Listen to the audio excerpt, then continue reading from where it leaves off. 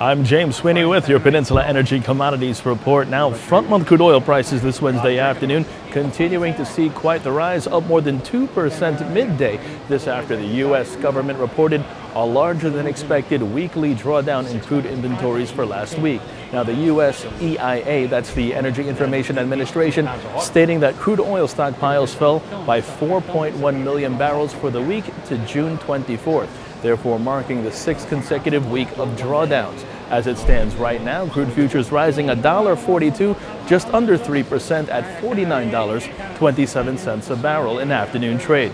Meanwhile, switching focus over to precious metals, gold prices also higher this afternoon, holding on to solid overnight gains after data showed that core PCE prices rose in line with expectations for the month of May. The core PCE price index inching up 0.2% last month. Taking a look at the current prices, we have gold for August delivery on the COMEX division of the New York Mercantile Exchange, last up $9.15 or 0.69% to trade at a total of $13.2705 a troy ounce.